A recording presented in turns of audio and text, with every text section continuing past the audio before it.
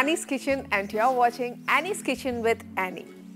ഇന്ന് നമ്മൾ ചെയ്യാൻ പോകുന്ന റെസിപ്പി എന്ന് പറയുമ്പോൾ നോൺ വെജ് ആയാലും വെജ് ആയാലും എന്നാ കാര്യം അല്ലേ? ഒത്തിരി നോൺ വെജ് കഴിച്ചേച്ച് പെട്ടെന്ന് അങ്ങോട്ട് ഒരു വെജിറ്റേറിയൻ ആവണമോ, ഇത്രയും നാളും നമ്മൾ ഇതല്ലേ കഴിച്ചതിന് ഇച്ചിരി ഒന്ന് മാറ്റം ആയിക്കോട്ടെ എന്ന് വെച്ച് വെജിറ്റേറിയൻ ആക്കാനായിട്ട് നമ്മൾ പോകും എന്ന് പറഞ്ഞ് ഞാൻ ഇന്ന് വെജിറ്റേറിയൻ അല്ല ഉണ്ടാക്കാൻ പോകുന്നത്. ഇത് ഈ ഭക്ഷണകാര്യം പറഞ്ഞു വന്നപ്പോഴാണ് എനിക്ക് ഒരു കാര്യം പറയാനുണ്ട്. എന്നാന്നോ, നമ്മുടെ ഈ പ്രോഗ്രാം കണ്ടേച്ച് കുറച്ച് പേര് എന്നെ വിളിച്ചിട്ട് ഒരു വിഷമം പറഞ്ഞു.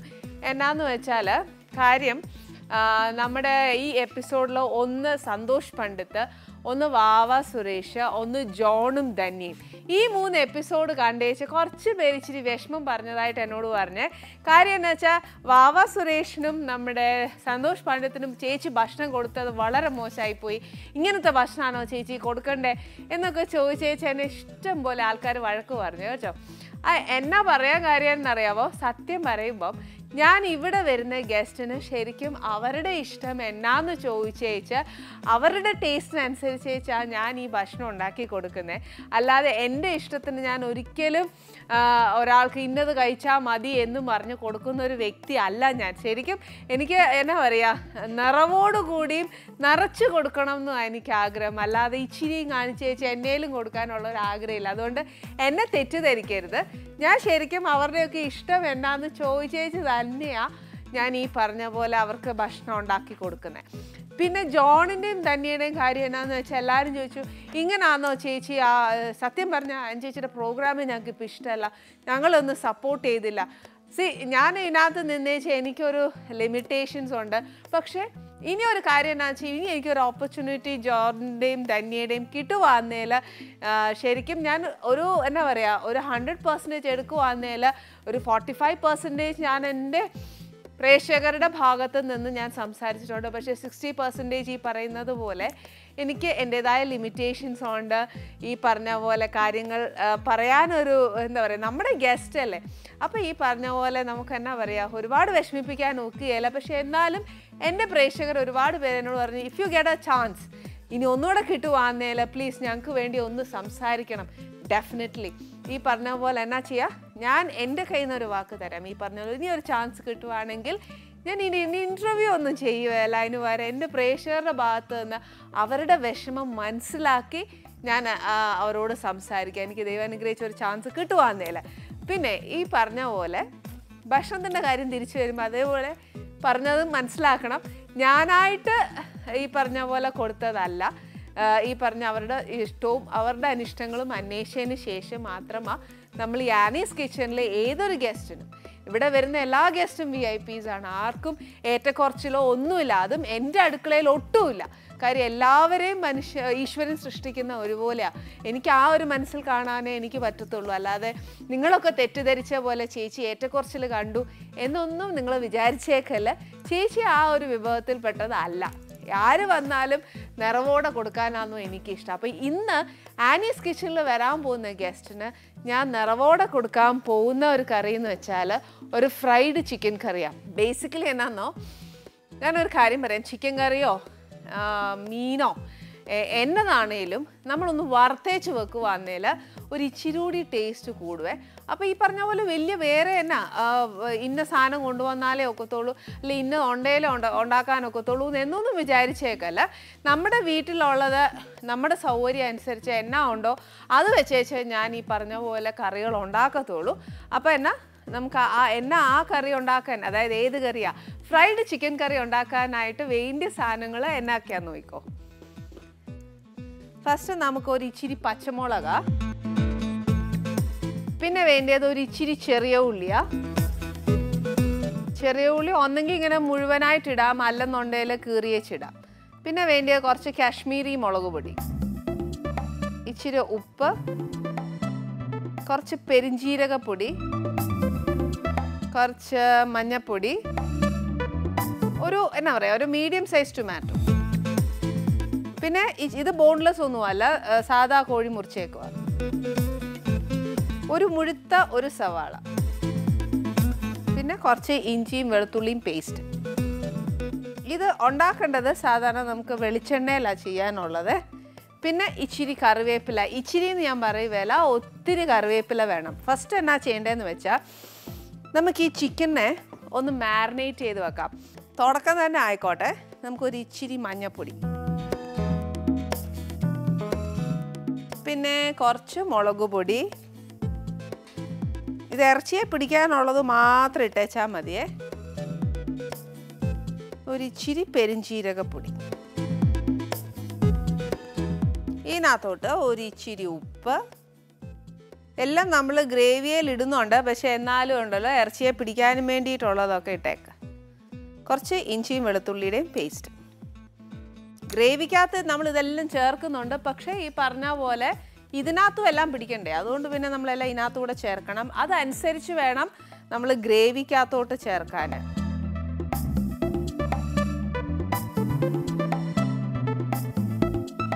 ഇത് ഇവിടെ ഇങ്ങനെ തന്നെ ഇരിക്കട്ടെ. ഇനിയിപ്പോൾ അധികം നേരെ ഇല്ലയെന്ന് തന്നെ വെച്ചോ, നേരെ ഇല്ലെങ്കിൽ ഒരു ഇച്ചിരി വേവിക്കാനായിട്ട് വെച്ചോ, അപ്പോൾ ഇച്ചിരിയും കൂടെ ആ ഇറച്ചിയെ പിടിക്കും. ഇത് രണ്ടിനും നമുക്ക് നേരെ ഇല്ലാത്തതുകൊണ്ട് ഞാനിപ്പോൾ എന്നാ ചെയ്യാൻ പോകുന്നത്, ഡയറക്റ്റായിട്ട് അങ്ങ് ഇച്ചിരി വറക്കാൻ പോവുക. അല്ലാതെ ഇപ്പോൾ എന്നാ എടുക്കാനാ അല്ലേ? നമുക്ക് ഈ പറഞ്ഞ പോലെ അരമണിക്കൂർ കൊണ്ട് എല്ലാം ചെയ്യണമെന്ന് വെച്ചാൽ നടക്കുമോ? മാരിനേറ്റ് ചെയ്ത് വെക്കുവാന്നേൽ കുഴപ്പമില്ല, സമയം ഉണ്ടാവും. കാര്യം എന്താണെന്ന് വെച്ചാൽ ഇതിനകത്ത് ഇച്ചിരി തൈരൂടെ ഒഴിച്ചു. തൈരൂടെ ഒഴിക്കുമ്പോഴത്തേനും ഉണ്ടല്ലോ ഇറച്ചി ഒരു ഇച്ചിരി സോഫ്റ്റ് ആവും. അത് നല്ലതല്ലേ ഇറച്ചി സോഫ്റ്റ് ആവുന്നത്? അതല്ല ഒരു ദിവസം മുഴുവൻ വെക്കുമ്പോഴത്തെ കാര്യമാണ് വരുന്നത്. പെട്ടെന്നൊക്കെ ആന്നേലും ഇച്ചിരി തൈര് ഒഴിച്ചാൽ നല്ലതാണ്.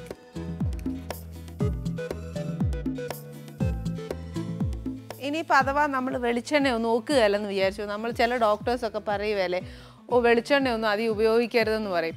അപ്പോൾ എന്നാ ചെയ്യുന്നത്, നമ്മൾ വീട്ടിൽ ഉപയോഗിക്കുന്ന വെജിറ്റബിൾ ഓയിൽ ഏതാണെന്ന് വെച്ചാൽ അതിലുപയോഗിച്ച് വെച്ചാൽ മതി. ഇപ്പോൾ എൻ്റെ കയ്യിൽ വെളിച്ചെണ്ണ ഉള്ളതുകൊണ്ട് ഞാൻ അങ്ങ് ഉണ്ടാക്കുന്നതേ ഉള്ളൂ. ഇനിയിപ്പോൾ ഒരു ഇച്ചിരി എണ്ണയൊന്ന് ചൂടാവണേ. ചൂടായതിനു ശേഷം നമുക്ക് ഈ ഇറച്ചി അങ്ങ് ഇട്ട് വറുത്തെടുക്കാം. ഒത്തിരി അങ്ങ് എന്നാ പറയുക, ചിക്കൻ ഫ്രൈ കൂട്ടങ്ങ് വറുത്തെടുക്കുകയല്ല ചെയ്യുന്നത്, ഒരു ഷാലോ ഫ്രൈ മാത്രമേ മതിയാവൂ. എപ്പോഴും ഉണ്ടല്ലോ ഇറച്ചി വറുത്തെടുക്കുന്ന എണ്ണയിൽ തന്നെ ഗ്രേവിയും തന്നെ ഉണ്ടാക്കുവാന്നേൽ അതിനങ്ങ് നല്ല ടേസ്റ്റാണേ.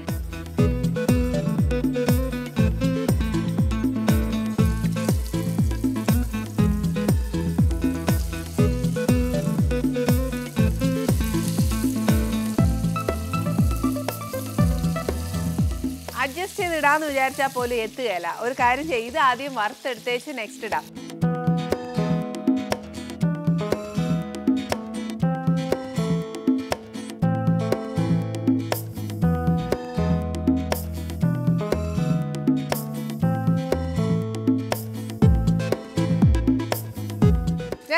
ഇനിയിപ്പോൾ ഇതൊരു ഷാലോ ഫ്രൈ മതി എന്നാണ് ഞാൻ പറഞ്ഞത്. അത് ശരിക്കും പറഞ്ഞാൽ ഷാലോ ഫ്രൈ മതിയേ. എന്നാന്നോ ചിലർക്കാന്നേൽ ഇച്ചിരി കൂടുതൽ വറക്കുന്ന ഇഷ്ടമാണ്, ചിലർക്കാന്നേൽ അത്രയും ഇഷ്ടമല്ല. പക്ഷേ ഈ കറിക്ക് മിനിമം ഒരു ഷാലോ ഫ്രൈ മതി.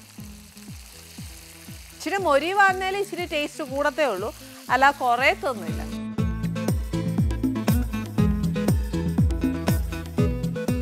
എനിക്ക് സത്യം പറഞ്ഞാൽ ഈ കറിയിൽ ഒരു ഇച്ചിരി നല്ലതായിട്ട് മൊരിയുന്നതാണ് ഇഷ്ടം. പക്ഷേ ഞാൻ പറയുന്നതല്ലേ, നമ്മളെപ്പോഴും എല്ലാവരെയും കണക്കിലെടുക്കണം. ഇച്ചിരി പ്രായമുള്ളവർക്കൊക്കെ ആണെങ്കിൽ നമ്മൾ ഒരു ഇച്ചിരി ഒരുപാട് മൊരിച്ചെടുക്കുവാന്നേൽ ചവയ്ക്കാനൊക്കെ ഒരു ഇച്ചിരി പാടായിരിക്കുമേ. അതുകൊണ്ട് ഒത്തിരി മൊരിക്കേണ്ട, ഒരു ഷാലോ ഫ്രൈ എടുക്കും.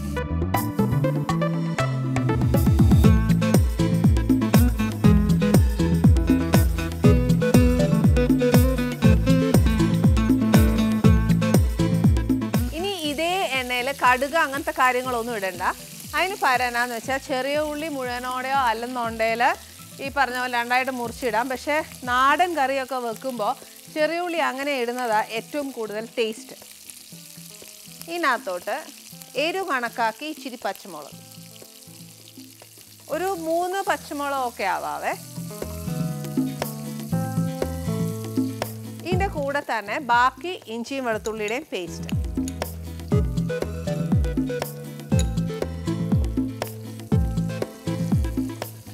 ചിക്കൻ വറുത്ത സമയത്തുണ്ടല്ലോ ഞാനൊരു ഇച്ചിരി ഏറെ കറിവേപ്പില ഇട്ടായിരുന്നേ. എന്നാന്നറിയോ, ആ ചിക്കനകത്തോട്ട് ഇച്ചിരി കറിവേപ്പിലയുടെ മണമൊക്കെ വരുന്നത് നല്ല രുചിയാണ്. ഇത് ഇതൊരു ഇച്ചിരി ആയി കഴിയുമ്പോഴത്തേന് നമ്മുടെ ഈ ഉള്ളി അങ്ങോട്ട് ഇടണം. ഏതാ സവാള ഒരെണ്ണം വലുത് നമ്മൾ അരിഞ്ഞു വച്ചില്ലേ നീളത്തിൽ.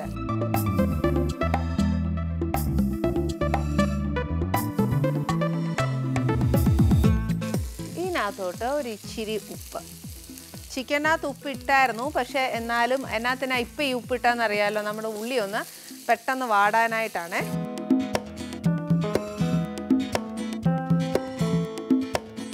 ഉള്ളി, ഇഞ്ചി, പച്ചമുളക്, വെളുത്തുള്ളി എല്ലാം വഴറ്റുന്ന സമയത്ത് ഒരു ഇച്ചിരി കറിവേപ്പിലയും കൂടി ഇട്ടാലുണ്ടല്ലോ ഒരു ഇച്ചിരി നല്ല മണമാണ്.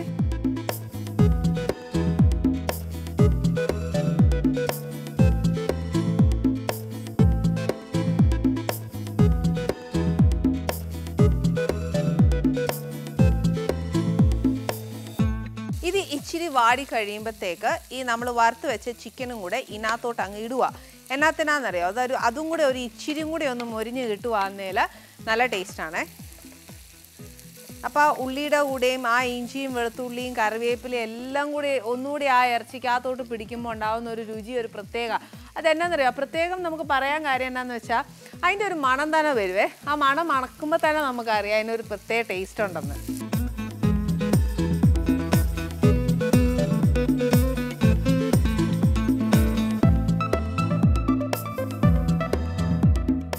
ഇത് ആവുന്ന സമയം നമുക്ക് ബാക്കി പൊടിയെല്ലാം കൂടി ഇതിനകത്തോട്ട് ചേർക്കാം.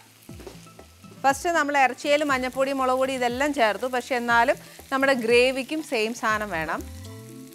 ഇച്ചിരി മഞ്ഞൾപ്പൊടി, മുളക് പൊടി 4 കുഞ്ഞു സ്പൂൺ എടുത്തേക്കുന്ന അത് ഫുൾ ഇടണം. ഇത് കാശ്മീരി മുളകാണ്, അതുകൊണ്ട് അധികം എരി കാണുകയില്ല, പക്ഷെ നിറം കാണും. പക്ഷെ എരിവ് എന്ന് പറയുന്നത് ആ ഒരു പച്ചമുളകിൻ്റെ എരിവായിരിക്കും കൂടുതൽ. ഇപ്പം ഇട്ടത് പെരിഞ്ജീരകമാണ്, പെരിഞ്ജീരകത്തിൻ്റെ പൊടി.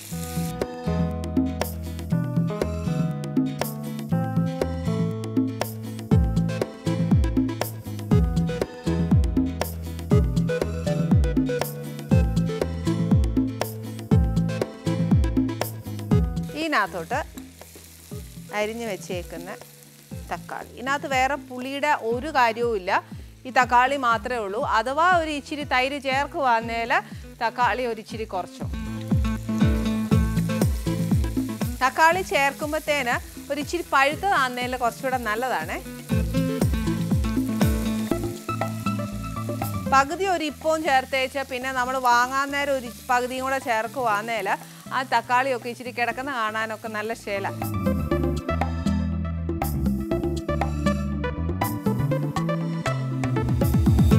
നമ്മൾ നേരത്തെ വറക്കുമ്പോഴത്തേക്ക് ആണെങ്കിൽ ഈ ചിക്കൻ കുറേയൊക്കെ അങ്ങ് വെന്തേച്ച് അതിങ്ങനെ ഷാലോ ഫ്രൈ ആയി വരുന്നത്. അപ്പോൾ ചിക്കനകത്തുള്ള വെള്ളമൊക്കെ അങ്ങ് ഊറി ആ എണ്ണയിലോട്ട് വരും. പക്ഷേ ഇപ്പം നമ്മൾ ഇച്ചിരി വെള്ളം ഒഴിക്കേണ്ട. കാര്യം എന്നാന്നോ, നമ്മുടെ ഉള്ളിയിൽ നിന്നും ടൊമാറ്റോയിൽ നിന്നും ഒക്കെ നിറച്ച് വെള്ളം ഇറങ്ങും.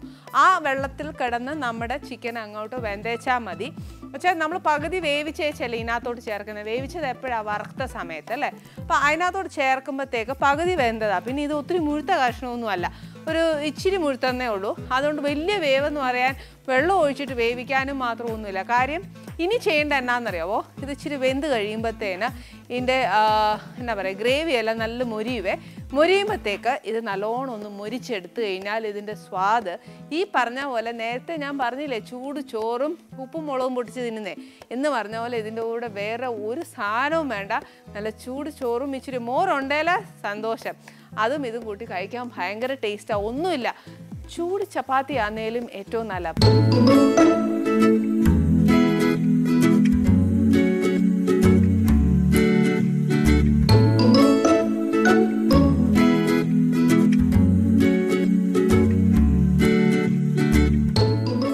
ആനീസ് കിച്ചണിലെ നിറവോടെ നമ്മുടെ സ്വന്തം പിള്ളേരെ, അതായത് നമ്മുടെ എന്നാ പറയുക, നമുക്കെന്നും ഈ കുഞ്ഞുങ്ങളെ അന്യരല്ല, എന്നും നമ്മുടെ ആനീസ് കിച്ചണിൻ്റെ പ്രിയപ്പെട്ടാണ്. നമ്മുടെ രജീഷ, വിജയനെയും നിരഞ്ജനെയും നമ്മുടെ ആനീസ് കിച്ചണിലേക്ക് വിളിക്കാം. ഫോർമാലിറ്റീസ് ഒന്നും വേണ്ട, പക്ഷെ കുഞ്ഞുങ്ങൾക്ക് പെട്ടെന്ന് കയറി വരാനേ ഉള്ളൂ. പക്ഷെ എന്നാലും ഫോർമാലിറ്റി കീപ്പ് ചെയ്യണല്ലോ. നിരഞ്ജൻ വിളിക്കണ്ടല്ലോ. നമസ്തേ. എന്നാ പറ്റി? അത് കണ്ടിട്ട് എത്ര സന്തോഷം. ഞാൻ വിചാരിച്ചു എന്നെ കണ്ടിട്ട് ഇത്ര സന്തോഷമൊക്കെ ഉണ്ടല്ലോ. ഇല്ല ഒരുപാട് സന്തോഷമുണ്ട്. അവൻ അനങ്ങിയിട്ടില്ല, അവൻ ഭയങ്കര ജിമ്മൊക്കെ ആയിട്ട്. ഞാൻ ഫുഡ് തന്നെയാണ് ആദ്യം ശ്രദ്ധിച്ചത്, പിന്നെ പറയാം. പക്ഷേ ഞാൻ ഇവിടെ നിന്ന് ആരും എന്നെ നോക്കുന്നില്ല, എല്ലാരും ഇതിനകത്ത് നോക്കിയേച്ചാ വരുന്നത്. കണ്ടിട്ട് കൊതിയൂർന്നു, ഭയങ്കര രസമുണ്ട്. ഈ റെഡ് കളർ വെള്ളം എന്തോ? കട്ടൻ ചായ. ആണോ? ഇത്രയും കട്ടൻ ചായയോ?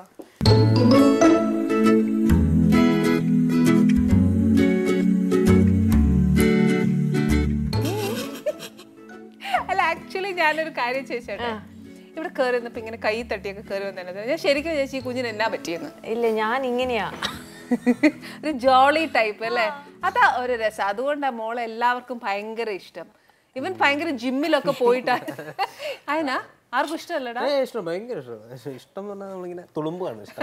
ഇങ്ങനെ നിർത്താൻ പറ്റുന്നില്ല. ശരിക്കും ഇഷ്ടമാണ്, ശരിക്കും ഇഷ്ടമാണ്. അവള് സ്റ്റെയർ ചെയ്ത് അങ്ങോട്ട് നോക്കിയപ്പോഴത്തേക്ക് അവൻ ഇല്ല ശരിക്കും ഇഷ്ടമാണ്. സെറ്റിലൊക്കെ ഭയങ്കര ചട്ടമ്പിയാ. ചട്ടമ്പിയാണ്, ഓഫ് കോഴ്സ് അല്ലേ? അവളോട് ചോദിക്കുന്ന പേടിയാ. പക്ഷെ അങ്ങനല്ല, ഭയങ്കര ജോളിയാണ് എപ്പോഴും. ഏത് ഫുൾ ടൈം എനർജി ലെവൽ എന്ന് പറഞ്ഞാൽ നമുക്ക് എത്താൻ പറ്റാത്ത. രജീഷയെ പറ്റി ഞാൻ വേണമെങ്കിൽ എഴുതി അങ്ങ് തന്നേക്കാം. Because she is always active, she is always positive. ഞാൻ ഒരിക്കലും രജീഷയുടെ ഫേസ് ഇങ്ങനെ നിറഞ്ഞിട്ടിരുന്ന് കണ്ടിട്ടേ ഇല്ല. നീ കണ്ടിട്ടേ ഉള്ളൂ. കാരണം നമ്മുടെ ഫൈനൽസിന്റെ സെറ്റിൽ പുള്ളിക്കാരി ചെയ്യുന്ന ക്യാരക്ടർ അത്ര സ്ട്രെസ്ഫുൾ ആയതുകൊണ്ടും സൈക്ലിസ്റ്റ് എന്നുള്ള രീതി ഭയങ്കര റിസ്കി ആയതുകൊണ്ടും കാണേണ്ടി വരുമല്ലോ. നമുക്ക് രണ്ട് ടൈപ്പും ഉണ്ടായിരുന്നു ചേച്ചി. അതായത് നമുക്ക് ഈ പറഞ്ഞ ജോവിയൽ ആക്റ്റീവ് ഏരിയ ഉണ്ടെങ്കിലും അതേപോലെ തന്നെ നമുക്ക് എന്താ പറയുക ഭയങ്കരമായിട്ട് ഇമോഷണലി ഭയങ്കരമായിട്ട് ചാർജ്ഡ് ആയിട്ടുള്ള ഒരുപാട് സീൻസ് ഉണ്ട്. അപ്പം ആ സീനിന്റെ മൂഡിനനുസരിച്ചായിരിക്കും ഞാൻ എൻ്റെ സെറ്റിലെ പെരുമാറ്റം. നമ്മൾ ഭയങ്കരമായിട്ട് ഒരു ഇമോഷണൽ സീൻ എടുക്കുകയാണെങ്കിൽ ഞാൻ ഈ മറ്റേ തുള്ളിച്ചാടിയൊന്നും ആയിരിക്കും, ഫുൾ ഡേ അങ്ങനെയായിരിക്കും. പിന്നെ സൈക്കിൾ ആണെങ്കിലും നമ്മൾ ഈ ഉച്ചയ്ക്ക് ഈ വെയിലത്തൊക്കെയാണ് ഈ ചവിട്ടുന്നത്. അതും കൂടെ ചവിട്ടുന്ന 22 പേരും പ്രൊഫഷണൽ സൈക്ലിസ്റ്റ് ആണ്, ഇന്റർനാഷണൽ നാഷണൽ ലെവലൊക്കെ. ഞാൻ ഒരു മാസം കൊണ്ട് സൈക്കിൾ പഠിച്ച ആളാണ്. അപ്പൊ നമ്മൾ അവരുടെ അത്രയെങ്കിലും എത്തണ്ടേ, അവരുടെ എത്താൻ പറ്റില്ലെങ്കിലും മാക്സിമം ട്രൈ ചെയ്യണ്ടേ. അപ്പൊ ട്രൈ ചെയ്ത് ഈ വെയിലത്തും ഈ ചൂടത്തൊക്കെ ഫുൾ ടാൻ അടിച്ച് നമ്മൾ സൺബേൺ ആയി, ഇത് സൺസ്ട്രോക്ക് ഒക്കെ വന്നിട്ടുണ്ട് ഡീഹൈഡ്രേറ്റഡ് ആയിട്ട്. അപ്പൊ നമ്മൾ ഫിസിക്കലി ഭയങ്കരമായിട്ട് നമുക്ക് ആ ഒരു എനർജി ലെവൽ ഇച്ചിരി കുറഞ്ഞു പോകും. പക്ഷെ രജീഷയെ പറ്റി എനിക്ക് ഏറ്റവും നല്ലൊരു കാര്യം പറയാനുള്ളത് എന്നറിയോ, ഏതൊരു ക്യാരക്ടർ കൊടുത്താലും ആ ക്യാരക്ടറിലേക്ക് വരാൻ രജീഷ ഭയങ്കരമായിട്ട് വർക്ക്ഔട്ട് ചെയ്യുന്നുണ്ട്. അത് പറയാതെ ഇരിക്കാൻ പറ്റില്ല. I should appreciate U. ഞാൻ എൻ്റെ അപ്രിസിയേഷൻ ഒന്നും അല്ല, പക്ഷെ എന്നാലും മോളെ ബീങ് ആൻ ആക്ട്രസ്, പക്ഷെ അത് നല്ലൊരു true dedication towards your work. അതാണ് ഞാൻ കണ്ടത്. ബിക്കോസ് ഇപ്പോഴത്തെ കുട്ടികളൊന്നും അങ്ങനെ അല്ല എന്നൊക്കെ പൊതുവേ കംപ്ലൈൻറ്റ് പറയാറുണ്ട്. ഞാൻ പറയുകയില്ല, കാര്യം എല്ലാവർക്കും അവരുടേതായ എന്നാ പറയുക കഴിവുകളുണ്ട്. പക്ഷെ അതിനകത്ത് വെച്ച് നോക്കുമ്പോഴത്തേക്ക് യു ആർ ട്രൂലി, എനിക്ക് തോന്നുന്നു 100 അല്ല 101% അല്ലെങ്കിൽ 110 എത്ര വേണേലും കൊടുക്കാം. എനിക്കൊരു എക്സാമ്പിൾ പറഞ്ഞാൽ ഇത് ഞാൻ പൊക്കുകയല്ല, എനിക്ക് പൈസ അല്ല നിൽക്കൂ, ഇതൊക്കെ പറഞ്ഞേച്ചാന്ന് ഇറങ്ങിയ ഇത് ഞാൻ പൊക്കുകയല്ല അല്ല, അത് തോന്നല് വേണ്ടല്ലോ. ഇനി അങ്ങോട്ട് ഇനിയും അങ്ങനെ പറയുന്നുള്ളത് അല്ല. ഈ 2 പ്രാവശ്യം വീണു. 2ാമത്തെ പ്രാവശ്യം വീണത് കുറച്ച് നല്ല എന്താ പറയുന്നത് ഭയങ്കര വീഴ്ചയായിരുന്നു. നന്നായിട്ട് ഹേർട്ടായി. അപ്പം ആ വീഴ്ചയിൽ നിന്ന് ഡോക്ടർ പറഞ്ഞെങ്കിൽ നടക്കാൻ പാടില്ലെന്ന് പറഞ്ഞ ആളുടെ അടുത്ത് പുള്ളിക്കാരി വന്ന് നന്നായിട്ട് ചവിട്ടി. നടക്കാൻ പാടില്ലെന്ന് പറഞ്ഞ ആള് ചവിട്ടി, സൈക്കിൾ ചവിട്ടി. അപ്പൊ വേനെ കടിച്ചു പിടിച്ച് അത് കഴിഞ്ഞ് ഷോട്ട് എടുത്തു കഴിഞ്ഞ് കരയും. അപ്പൊ ആ ഒരു ഡെഡിക്കേഷൻ കംപ്ലീറ്റ്. അതിന്റെ ഇടയ്ക്ക് എന്നാ പറഞ്ഞേ, സൈക്ലിംഗ് മൊത്തത്തിൽ അറിയാൻ മേലായിരുന്നു. എനിക്ക് സൈക്കിൾ ബാലൻസ് പോലും ഇല്ലായിരുന്നു. ഞാൻ ചെറുപ്പത്തിൽ സൈക്കിൾ ചവിട്ടിയിട്ടേ ഇല്ല. ഇതിനു വേണ്ടി പഠിച്ചത്. ബാക്കി എല്ലാരും ഭയങ്കര ഇന്റർനാഷണൽ ലെവലിൽ പോകുന്ന കാൻഡിഡേറ്റ്സ്. അപ്പൊ അതിന്റെ ഇടയിലാണ് അപ്പൊ എന്റെ അടുത്ത് ഞാൻ ഇതിന്റെ ഡയറക്ടറായ അരുണേട്ടന്റെ അടുത്ത് നമ്മൾ ഈ വർത്താനം പറയുന്ന സിനിമ, ഈവൻ ഫൈനൽസ് എന്ന് പറയുന്ന സിനിമയുടെ കാര്യവിശേഷങ്ങളാണ് ചോദിക്കുന്നത്. അത് പിള്ളേരായതുകൊണ്ടുണ്ടല്ലോ ഞാനിങ്ങനെ ആ വിശേഷം അറിയാൻ വേണ്ടിയിട്ട് ഭയങ്കരമായിട്ട് ആങ്സൈറ്റഡ് ആവും. അപ്പം ചോദിച്ചുകൊണ്ടിരിക്കണ്ടേ, അതുകൊണ്ട് പറഞ്ഞു പോയെന്നേ ഉള്ളൂ, അല്ലാതെ നമ്മൾ പ്രേക്ഷകരെ മറന്നു പോയതൊന്നും അല്ല. ഓക്കെ, എന്ന് വെച്ചാൽ ബാക്കി എല്ലാ ആൾക്കാരും ഭയങ്കര പ്രൊഫഷണൽ. അതെ, അരുണേട്ടനാണ് ഇത് ഡയറക്ട് ചെയ്യുന്നത്. മുത്തുമണി ആക്ട്രസ് മുത്തുമണിയുടെ ഹസ്ബൻഡാണ് അരുണേട്ടൻ. അപ്പം അരുണേട്ടൻ ഒരു 1.5 വർഷം മുമ്പ് ഈ കഥ എൻ്റെ അടുത്ത് പറഞ്ഞിട്ട്, ചുമ്മാ എനിക്കൊരു സിനിമ എടുക്കുമ്പോൾ ഇങ്ങനൊരു സ്ക്രിപ്റ്റ് എൻ്റെ കയ്യിലുണ്ട്. അപ്പം നമ്മളിങ്ങനെ അന്ന് ഞാൻ നാടകം ചെയ്തിട്ടുണ്ടായിരുന്നു അരുണേട്ടൻ്റെ കൂടെ. അപ്പം അരുണേട്ടൻ തിയേറ്റർ ഡയറക്ടർ ആയിരുന്നു. തിയേറ്റർ ആർട്ടിസ്റ്റ് ഒക്കെ അതാണ് വേറൊരു ഇതൊന്നും ഞങ്ങൾക്ക് അറിയത്തില്ലായിരുന്നു. ഒരു നാടകം ഞാൻ ചെയ്തിട്ടുണ്ട്, അതിന്റെ പേര് ഹാൻഡ് ഓഫ് ഗോഡ് എന്നായിരുന്നു. അപ്പൊ അതിന്റെ റിഹേഴ്സലിന്റെ സമയത്താണ് ചേച്ചി ആദ്യമായിട്ട് ഈ കഥ കേൾക്കുന്നത്. അപ്പോഴേ ഞാൻ ഇത് ആക്ച്വലി ഒരു റിയൽ ലൈഫ് സ്റ്റോറി ഇൻസ്പയർഡ് ആണ്. അതേ കഥയല്ല, പക്ഷെ ഇൻസ്പയർഡ് ആയിട്ടുള്ള ഒരു കഥ. അപ്പൊ ഞാൻ കേട്ടപ്പോൾ എനിക്ക് ഭയങ്കരമായിട്ട് അരുണേട്ടൻ ഇത് എന്തായാലും എടുക്കണം എന്നൊക്കെ പറഞ്ഞു. പിന്നെ അങ്ങനെ വഴി ജൂണിന്റെ റിലീസിന് തൊട്ട് മുമ്പാണ് അരുണേട്ടൻ എൻ്റെ അടുത്ത് വന്നിട്ട് പറയുന്നത്, രേഷ മണിമില രാജു ചേട്ടൻ ഓക്കെ പറഞ്ഞിട്ടുണ്ട്, പ്രൊഡ്യൂസ് ചെയ്യാന്ന് പറഞ്ഞിട്ടുണ്ട്, സുരാജ് ചേട്ടന്റെ ഡേറ്റ് കിട്ടി, നിരഞ്ജും ഉണ്ട്. അപ്പൊ ഞാൻ ചോദിച്ചു അയ്യോ ഏട്ടാ അപ്പൊ ആലിസ് ആരാ ചെയ്യുന്നത്? അപ്പൊ ചേട്ടനോട് പറഞ്ഞു നീ അതായത് ഭയങ്കര പിന്നെ കഥയൊന്നും കേട്ടിട്ടൊന്നുമില്ല. പിന്നെ അന്നാ ശരി തുടങ്ങുകയെന്ന് പറഞ്ഞു. അപ്പം അപ്പോഴാണ് ഞാൻ ആലോചിക്കുന്നത് ഈശ്വരൻ എനിക്ക് സൈക്കിൾ അറിയത്തില്ലല്ലോ, അതായത് എനിക്ക് അറിയത്തേ ഇല്ല, ഞാൻ സൈക്കിൾ ചവിട്ടിയിട്ടേ ഇല്ല. അപ്പൊ ഞാൻ ചേട്ടനോട് എങ്ങനെ ചവിട്ടും, കാരണം ഏകദേശം 2-3 ടൈപ്പ് സൈക്കിൾസ് ഉണ്ട്. അപ്പൊ പൊതുവേ നമ്മൾ എന്താ ചെയ്യുക, ഒരു ചെറിയ ലേഡി ബേർഡ് പോലത്തെ ഒരു സൈക്കിൾ ബാലൻസ് കിട്ടിയിട്ട് പിന്നെ മൗണ്ടൻ സൈക്കിളിൽ പോയിട്ടാണ്. പിന്നെ ഈ ട്രാക്ക് സൈക്കിൾ എന്ന് പറഞ്ഞാൽ നിരഞ്ജനോട് ചോദിച്ചാൽ ഇത്ര തിന്നായിരിക്കും വെച്ചാൽ അതിന് ടയർ. അപ്പം നമ്മൾ ഒരു കുഴി കൂടെ പോയാൽ, കല്ലിൽ കൂടെ പോയാൽ, പുഴി കൂടെ പോയാൽ, മണ്ണിൽ കൂടെ പോയാലൊക്കെ ബാലൻസ് പോകും. അപ്പൊ ട്രാക്കിന് വേണ്ടി അല്ലെങ്കിൽ അതേ പ്രതലം പോലെയുള്ള ഒരു വൃത്തിയുള്ള റോഡിൽ വേണം ഇത് ചവിട്ടാൻ. അപ്പം ഇവരൊക്കെ മറ്റേ ഗിയറൊക്കെ ഉള്ളതുകൊണ്ട് ബൈക്കിന്റെ സ്പീഡ് പോലെ ഇവർ സൈക്കിൾ ചവിട്ടി പോവുക. അപ്പൊ ആ ബോഡി ലാംഗ്വേജ് വരണം, ആ സ്പീഡ് കിട്ടണം, വീടാൻ പാടില്ല, ഇതിന്റെ ടെക്നിക്കാലിറ്റീസ് എല്ലാം പഠിക്കണം. കുറച്ച് ആ സൈക്കിൾ ഞാൻ നമുക്ക് വർഷങ്ങളായിട്ട് ചെറുതിലെ സൈക്കിൾ ചവിട്ടുന്നതല്ലേ, എന്നിട്ട് പോലും എനിക്ക് അതെടുത്ത് ഓടിക്കുമ്പോൾ ചെറിയൊരു നിന്ന് ചവിട്ടാനൊന്നും പറ്റില്ല, കാരണം ബാലൻസ് കിട്ടത്തേ ഇല്ല. ഭയങ്കര പാടാ. അപ്പം നമ്മളാണെങ്കിൽ ഷൂട്ട് ചെയ്യുന്ന കട്ടപ്പനയും വാഗമൺ പോലത്തെ സ്ഥലങ്ങളാണ്, ഹൈ റേഞ്ചാ. അപ്പൊ വളവ് തിരിവ് കയറ്റം ഇറക്കം കാണുമ്പോൾ തന്നെ നമുക്ക് ഇങ്ങനെ കൈയും കാലും വിറയ്ക്കും. ഇച്ചിരി പോയ കൊക്കയാണ്, കൊക്കയിലോട്ട് വാഗമണില് കൊക്കയായിരുന്നു. സൈക്കിൾ പഠിക്കാത്ത ഒരാള് അതും വിഷ്വൽ വരുമ്പോ ഭയങ്കര ഭംഗിയും, കാരണം അങ്ങനത്തെ ഒരു ലൊക്കേഷൻ നമുക്ക് കിട്ടിയതും. പക്ഷെ അത് ശരിക്കും ചവിട്ടുമ്പോൾ ആൾക്കറിയാൻ പേടി, കാരണം താഴോട്ട് അങ്ങ് ഒന്നും നമ്മൾ സ്റ്റിയറിംഗ് മാറിയപ്പോ. പിന്നെ വേറെ എന്താ വെച്ചാൽ സേഫ്റ്റി ഒന്നുമില്ല. എനിക്കറിയില്ല ഇത് എന്ത് സ്പോർട്സ് ആണ്. സൈക്ലിങ്ങിന്റെ ആൾക്കാർക്ക് ഇവരൊരു നീ ക്യാപ്പ് ഇടത്തില്ല, ഇവരൊരു കയ്യിൽ എൽബോ ക്യാപ്പ് ഇടത്തില്ല, ഒന്നുമില്ല, ഒരു ഹെൽമെറ്റ് മാത്രമുണ്ട്. ചോദിച്ചാൽ പറയുന്നത് സ്പീഡിനെ ഈ എന്ത് സേഫ്റ്റി ഗിയറും സ്പീഡിനെ റെസ്ട്രിക്ട് ചെയ്യും. അപ്പൊ ഇവർക്ക് സേഫ്റ്റി നെറ്റായിട്ട് ഒരു ഹെൽമെറ്റ് അല്ലാതെ വേറെ ഒന്നുമില്ല. ആൻഡ് ഇഞ്ചുറി ഏറ്റവും കൂടുതൽ പറ്റാൻ ചാൻസ് ഉള്ള സ്പോർട്ടാണ് സൈക്ലിംഗ്. ആദ്യത്തെ വീഴ്ചയിൽ മറ്റേ അധികം ഒന്നും പറ്റിയില്ല, കല്ലിച്ച് കിടക്കുകയായിരുന്നു ഇങ്ങനെ കറുത്ത് സെക്കൻഡ് വൺ എന്ന് പറഞ്ഞാൽ നമ്മളുടെ ഇപ്പൊ പറക്കാന്ന് പറഞ്ഞൊരു പാട്ട് ഇറങ്ങിയിട്ടുണ്ട്. അതിൽ കട്ടപ്പനയിലൂടെ ഇങ്ങനെ ഒരു സ്ലോപ്പ് ഇറങ്ങുന്ന സീൻ. സ്ലോപ്പ് അങ്ങ് വിട്ടുപോയോ? ഒരു ടേക്ക് എടുത്തപ്പം ക്യാമറമാൻ പറഞ്ഞു, അതായത് എങ്ങനെയാ എന്നറിയോ, നമ്മൾ ട്രാവൽ ചെയ്യുന്നതിന്റെ ഓപ്പോസിറ്റ് ആ ക്യാമറ വരുന്നത് നമുക്ക് സ്പീഡ് തോന്നും. പക്ഷെ ക്യാമറ ഇങ്ങനെ വെച്ച് നമ്മൾ പോവുകയാണെങ്കിൽ ക്യാമറയിൽ സ്പീഡ് തോന്നത്തില്ല. അപ്പൊ സ്പീഡ് വേണം, കുറച്ചുകൂടി സ്പീഡ് പോകണം എന്ന് പറഞ്ഞിട്ട് സെക്കൻഡ് ടേക്കിന് പോവുക. അപ്പം ഭംഗിക്ക് വേണ്ടി മറ്റേ കരിയിലൊക്കെ വാരി ഇട്ടിട്ടുണ്ട്. സൈക്കിൾ പോകുമ്പോൾ കരിയില് പറക്കുന്നു. എന്നിട്ട് ഓക്കെ ശരി എന്ന് പറഞ്ഞപ്പോ സെക്കൻഡ് ടേക്കിന് പോകുമ്പോൾ എന്ത് പറ്റിയെന്ന് വെച്ചാൽ ഞാനാണ് ഫ്രണ്ടിൽ, നിരഞ്ജ് ബാക്കിൽ. അപ്പൊ എനിക്ക് കാലിൽ എന്തോ ഒരസിയ പോലെ തോന്നി. അപ്പൊ എനിക്ക് മനസ്സിലായി ടയറിന്റെ ഇടയിൽ എന്തോ കയറിയിട്ടുണ്ട്. അപ്പൊ ഞാൻ ബ്രേക്ക് പിടിച്ചിട്ടാ വീണത്, അതുകൊണ്ടാണ് റൈറ്റ് സൈഡിലോട്ട് വീണത്. അല്ലെങ്കിൽ എന്താ പറ്റുന്നത്, സ്ലോപ്പിൽ പോകുമ്പോൾ നമ്മൾ പൊതുവെ 2 ബ്രേക്കും പിടിക്കുമ്പോൾ ഓട്ടോമാറ്റിക്കലി സൈക്കിൾ ഫ്ലിപ്പ് ആവും. അപ്പൊ നേരെ പോയി ഇടിക്കുക സ്പൈനും ഹെഡും ആണ്. പക്ഷെ അങ്ങനെ അല്ല, വീഴാൻ പോകുന്ന അറിയുമ്പോ നമുക്ക് കുറച്ചും കൂടെ അറിയാലോ അങ്ങനെ. പക്ഷെ വീഴുമ്പോ എന്ത് പറ്റിയ മുട്ട് ഇങ്ങനെ ലോക്ക്ഡ് ആയിരുന്നു, ഭയങ്കര പെയിൻ. അപ്പൊ പെയിൻ, പിന്നെ എനിക്ക് ജീവിതത്തിൽ സ്റ്റിച്ച് ഇട്ടിട്ടില്ല, ഫ്രാക്ചർ ഒന്നും പറ്റിയില്ല. അപ്പൊ എനിക്ക് എന്ത് വെച്ച് കമ്പയർ ചെയ്യണമെന്ന് അറിയില്ല. പക്ഷെ നല്ല പെയിൻ ആയിരുന്നു, ഞാൻ നിലവിളിയായിരുന്നു. ഇപ്പൊ അപ്പൊ തന്നെ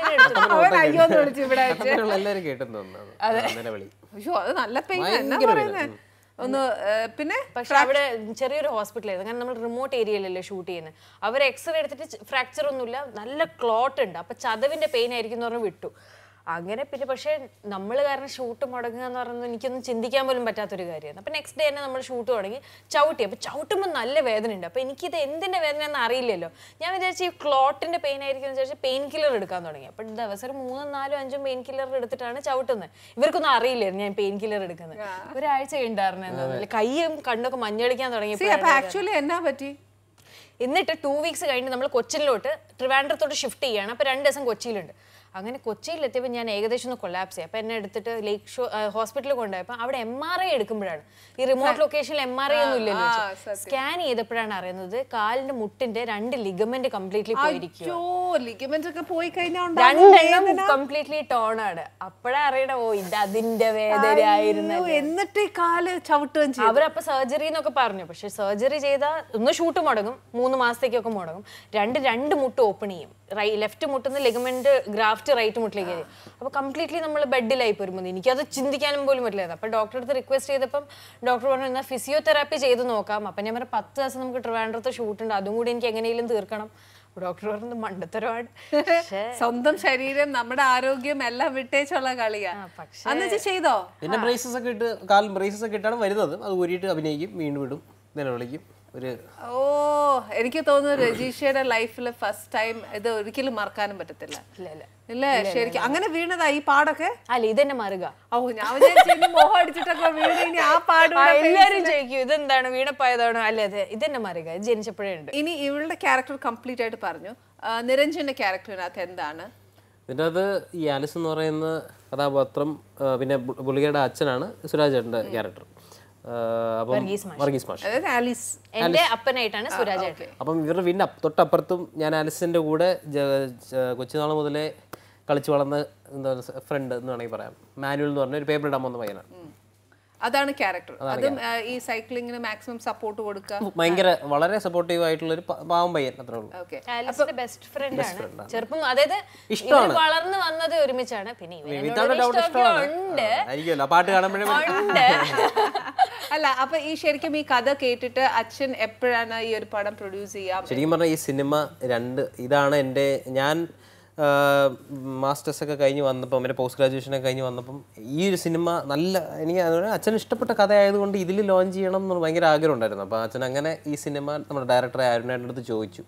പുള്ളി പറഞ്ഞാൽ അന്ന് എന്താ പറയുന്നത് പുള്ളി ഞാൻ പറഞ്ഞു അരുണേട്ടൻ പറഞ്ഞാലും നിരഞ്ജന സൗന്ദര്യം ഈ സിനിമയ്ക്ക് ശാപമാകുമെന്ന്. അതായത് ഇത്രയും ഭംഗിയുള്ള നായകനാവേണ്ടവൻ. കാരണം മാനുവൽ ഭയങ്കരമായിട്ട് ഒരു കട്ടപ്പനയിലെ ഒരു റൂറൽ ഏരിയയിൽ പത്രം വെക്കുന്ന ഒരു ഭയങ്കര സാധാരണക്കാരനൊരു പയ്യനായിരിക്കും. ഇവൻ മറ്റേ ലണ്ടനിൽ പോയി വന്നപ്പോൾ മറ്റേ അർമാനിയും കാൽവിൻ ക്ലൈനും ഒക്കെ ഇട്ടിട്ട് മറ്റേ മുടിയൊക്കെ ഇങ്ങനെ ഫുൾ സെറ്റാക്കി ഇവന്റെ ഫോട്ടോസ് ഒക്കെ മറ്റേ ഭയങ്കര സ്റ്റൈലിഷ് ആയിട്ടുള്ള ഫോട്ടോസ് അല്ലേ. അപ്പൊ അരുണേട്ടന് ഒരിക്കലും ചിന്തിക്കാൻ പോലും പറ്റില്ല. പക്ഷെ നമ്മൾ മേക്ക് ഓവർ കൊടുത്തപ്പം ആ ലുക്ക് ഈ പറഞ്ഞ പോലെ അല്ല. ഒരു കാര്യം മനസ്സിലാക്കുക, ഇത് നിരഞ്ജൻ എന്ന് പറയുന്നത് ഞങ്ങളുടെയൊക്കെ ഇടയിൽ ഇങ്ങനെ കുഞ്ഞു കൊച്ചായിട്ട് നടന്ന കൊച്ച. അവൻ വലുതായി വലിയൊരു ഗ്ലാമർ ബോയ് എന്നൊക്കെ പറയുമ്പോൾ ഞങ്ങൾക്ക് അഭിമാനമാണ് ശരിക്കും. നീ ചുമ്മാ കൊച്ചാക്കല്ലേ ഞങ്ങളുടെ കൊച്ചിനെ കേട്ടോ.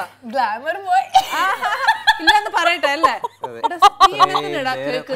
ഇത്രയും നേരം ഞാൻ പണിയെടുത്തിട്ട് ഇത്രയും നേരം രജീഷയെ പറ്റി ഇത്രയും നേരം വല്ല കാര്യം ഇത്രയും പറയേണ്ട ആവശ്യം വേണ്ടായിരുന്നു. അല്ല പക്ഷെ സൗന്ദര്യത്തിന് കുറഞ്ഞപ്പോ എന്തായി നന്നായി വന്നിട്ടുണ്ട്.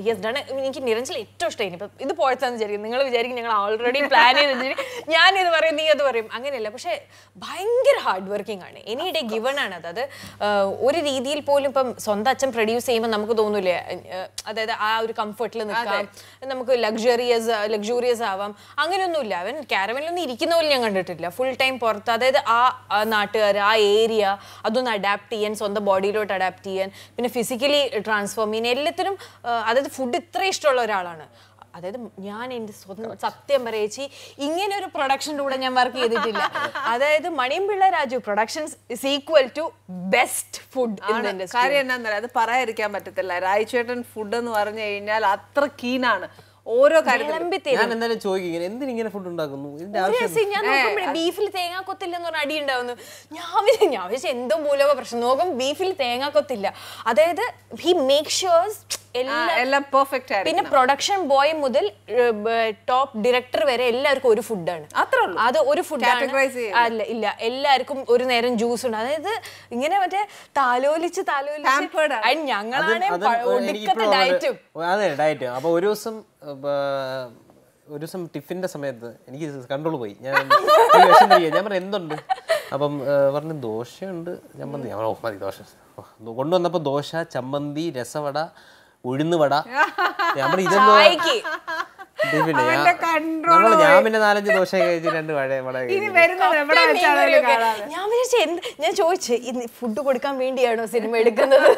അങ്ങനെയല്ല, എനിക്ക് തോന്നുന്നു അച്ഛൻ പണ്ട് അനുഭവിച്ച സംഭവങ്ങളായിരിക്കാം. പക്ഷെ വന്ന സമയത്ത് ഫുഡിന്റെ അച്ഛൻ വളരെ ജൂനിയർ ആർട്ടിസ്റ്റ് ലെവലിൽ നിന്നപ്പോ പോലും ഭക്ഷണം കറക്റ്റായിട്ട് കിട്ടണം, നന്നായിട്ട് കിട്ടണം. അപ്പം അത് ആ സമയത്തും ഉള്ളത് രുചിയായിട്ടും അതൊരു കോംപ്രമൈസ് ഇല്ല രാജുചേട്ടന്. എനിക്കൊന്നും വീട്ടിലാണെങ്കിലും സ്ക്രിപ്റ്റ് കേൾക്കാണ്ട് പടം കമ്മിറ്റ് ചെയ്തു കേട്ടോ. മണിയമ്പിള്ള രാജു പ്രൊഡക്ഷൻ എന്നാ ഞാൻ വന്നേക്കാം ഫുഡ് അതാ രാജുചേട്ടൻ. അതേപോലെയാണ് ഇപ്പൊ മോള് പറഞ്ഞില്ലേ, നിരഞ്ജൻ ഒരു ക്യാരക്ടർ ചെയ്ത് കഴിഞ്ഞാൽ അതിനെ ഫിൽട്ടർ ചെയ്യാൻ ഇവിടെ അച്ഛനുണ്ട്.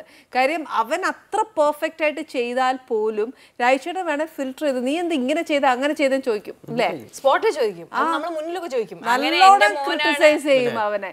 എനിക്കൊന്ന് ചില സമയം അവന് തന്നെ അരിശം വന്നിട്ടുണ്ടാവും, അച്ഛൻ ഇതിന് ഇങ്ങനെ എന്നെ നോക്കുന്നത്.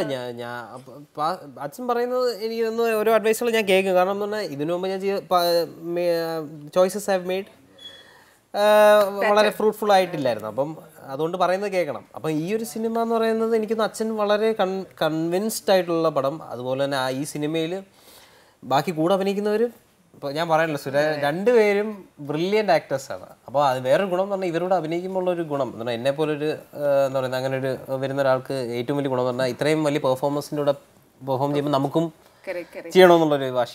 നമുക്കൊരു വാശി നമുക്ക് വാശിയില്ലാതെ ഡെഡിക്കേഷനോടുകൂടി ഇത്രയും വലിയൊരു ആർട്ടിസ്റ്റ് മുമ്പ് ഇരിക്കുമ്പോൾ നമുക്ക് പക്ഷെ അതെന്നാന്നറിയാൻ മോളെ, അത് പറയാതിരിക്കാൻ പറ്റത്തില്ല. ബിക്കോസ് ജൂണിൽ എന്ന് പറയുന്ന ഒരു ഫിലിമിലെ താൻ ചെയ്ത ക്യാരക്ടറും, ബിക്കോസ് രജീഷ അതിന് മുന്നേ ഇച്ചിരി വണ്ണം ഉണ്ടായിരുന്നു, നല്ലൊരു ചബ്ബി ലുക്ക് ആയിരുന്നു. അപ്പോൾ അത് കഴിഞ്ഞിട്ട് ആ ഒരു സ്കൂൾ കുട്ടിക്ക് വേണ്ടിയിട്ട് you made that much effort അല്ലേ, അത് ഷുഡ് അപ്രിഷിയേറ്റ് മോളെ. ഒരാൾ ഈ പറഞ്ഞ പോലെ ഒരു കാര്യം ചെയ്ത് അപ്രിഷിയേറ്റ് ചെയ്യണം. അത് ഞാൻ എനിക്ക് എപ്പോഴും തോന്നാണ്, I would rather dye doing what I love than not doing it. അതായത് നമ്മളിനി മരിച്ചു പോയാൽ പോലും ഇഷ്ടമുള്ളൊരു കാര്യം ചെയ്ത് മരിക്കുക എന്ന് പറയുമ്പോൾ ഇപ്പോൾ എനിക്കൊന്നും അഭിനയിക്കുന്ന സമയത്ത് മരിച്ചു പോയാലും എനിക്ക് അത്ര വിഷമം ഉണ്ടാവില്ല. കാരണം നമുക്ക് ഇഷ്ടമുള്ള കാര്യം ചെയ്തിട്ടല്ലേ ചെയ്യുന്നത്. അപ്പം അതിനെ കാരണം വെച്ചാൽ നമ്മൾ ഈ ആർട്ടിസ്റ്റുകൾ ഇത്ര ഡെഡിക്കേഷൻ എന്നൊക്കെ പറയുന്നുണ്ടെങ്കിലും ദിവസവും രാവും പകലും ഈ 100-150 പേര് ആ സിനിമ ചെയ്യാൻ വേണ്ടിയിട്ട് ഈ വെയിലും മഴയും കൊണ്ട് അവരുടെ കഷ്ടപ്പാടൊക്കെ വെച്ച് നോക്കുമ്പോൾ ഈ ലൈറ്റിലെയും യൂണിറ്റിലെയും ഒക്കെ ചേട്ടന്മാർ കഷ്ടപ്പെടുന്നൊക്കെ വെച്ച് നോക്കുമ്പോൾ നമ്മളൊന്നും ചെയ്യുന്നില്ല. സത്യം നമ്മൾ ഭയങ്കര കംഫർട്ടബിൾ ആയിട്ടാണ് നമ്മുടെ ഒരു ഔട്ട്പുട്ട് അല്ലെ സ്ക്രീനിൽ കാണുന്നത് ഈ ബിഹൈൻഡ് ദ ക്യാമറ ചെയ്യുന്നവരുടെ മിടുക്ക് മാത്രമാണ്. അത് ഞാൻ ഇന്നും പറയും, എപ്പോഴും പറയും, എന്നും പറയും. ഇപ്പൊ ഇതിന് സൈക്കിൾ പഠിക്കണം എന്ന് പറഞ്ഞപ്പോൾ അത് നേരത്തെ പഠിച്ചു തുടങ്ങി, അത് സെറ്റിൽ വന്ന് പഠിച്ചാണ്. സൈക്കിളോ അല്ലല്ല, ഷൂട്ട് തുടങ്ങുന്നതിന്റെ ഒരു 1.5 മാസം മുമ്പേ എനിക്ക് എറണാകുളത്ത് അഭിരാമി എന്ന് പറയുന്ന ഒരു കുട്ടി ഉണ്ടായിരുന്നു. പുള്ളിക്കാരിയുടെ ഏട്ടനുമാണ്, അവരാണ് കോച്ച് ചെയ്തത്. സൈക്ലിംഗ് പഠിക്കാനാ കളമശ്ശേരി കണ്ടെയ്നർ സൈക്കിൾ ആയതുകൊണ്ട് അതില് പഠിച്ചു. അത് ഫസ്റ്റ് സാധാ സൈക്കിൾ പഠിച്ച് ബാലൻസ് കിട്ടണം. ബാലൻസ് കിട്ടുക പിടിച്ചു തരാനൊന്നും പറ്റത്തില്ലല്ലോ, നമ്മൾ വലുതായില്ലേ, കുട്ടികളാണ് പിടിച്ച് ബാലൻസ്ഡ് ആയെന്നൊക്കെ പറയുന്നത്, അങ്ങനെ പറ്റില്ലല്ലോ. അത് പഠിച്ചു കഴിഞ്ഞിട്ടാണ് മറ്റേ സൈക്കിളോട്ട് കയറണം. രണ്ടും ഭയങ്കര ഡിഫറൻസ് ആണ്. പറയുമ്പോൾ നമുക്ക് അയ്യോ രണ്ടും ഒരു ബാലൻസ് അല്ലേ എന്നൊക്കെ തോന്നും. സൈക്കിൾ അല്ലേ എന്നാ ചെയ്യാനാ, അതോ ഒരുപോലെ ഭയങ്കര വ്യത്യാസമായി ചെയ്യും. പക്ഷെ എനിക്ക് തോന്നുന്നു എല്ലാ കാര്യവും അങ്ങനെയല്ലേ, നമ്മൾ വാക്കാൽ വലിയ വർത്താനം ഒക്കെ പറഞ്ഞാൽ പോലും നമുക്ക് എക്സ്പീരിയൻസ് ആകുമ്പോഴല്ലേ നമുക്ക് അതിന്റെ ഡിഫറൻസ് അറിയാനൊക്കെ.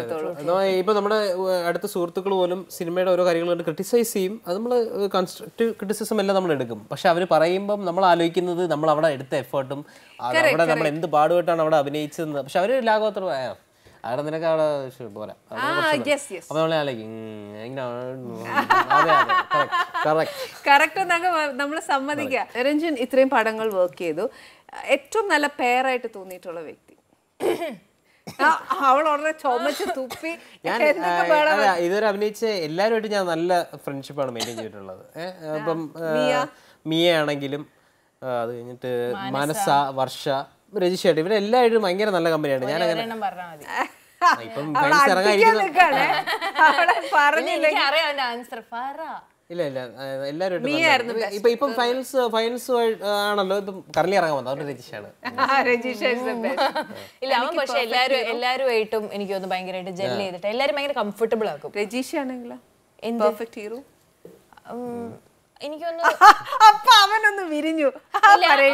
എനിക്ക് നിരഞ്ജന്റെ കൂടെ ഭയങ്കര കംഫർട്ട് ലെവലുണ്ട്. അത് ഞാൻ ഒട്ടും സത്യം പറഞ്ഞാൽ എക്സ്പെക്ട് ചെയ്തിട്ടില്ലായിരുന്നു ചേച്ചി അത്രയും ഒരു കംഫർട്ട് ലെവൽ വരുന്നു. കാരണം നമ്മൾ ഒരിക്കലും സംസാരിച്ചിട്ടില്ല, ഒരിക്കലും പരിചയപ്പെട്ടിട്ടില്ല, എനിക്ക് ഒട്ടും അറിയത്തില്ല. പിന്നെ സ്റ്റാർ കിഡ് എന്ന് പറഞ്ഞാലും he is A star kid because വർഷങ്ങളായിട്ട് ഈ ഇൻഡസ്ട്രിയിൽ തന്നെ വളർന്ന് കണ്ടുകൊണ്ടിരിക്കുന്ന ആളാണ്. ഞാനിത് കണ്ടിട്ട് പോലും എൻ്റെ കുടുംബത്തിൽ അങ്ങും ഇങ്ങൊന്നും ആരും ഇല്ല സിനിമയിൽ. അപ്പം എനിക്ക് അറിയില്ലായിരുന്നു ഇങ്ങനെ. പക്ഷെ വന്ന് ഫസ്റ്റ് ഡേ എന്നെ ഭയങ്കരമായിട്ട് കംഫർട്ട്. പിന്നെ ഞാൻ വിചാരിച്ചു ഇനി കുറച്ച് യുനോ പുറത്തൊക്കെ പഠിച്ചിട്ട് ഇച്ചിരി ജാട, പക്ഷെ അതൊന്നും ഒട്ടും ഇല്ലാത്ത ഭയങ്കര ഡൗൺ.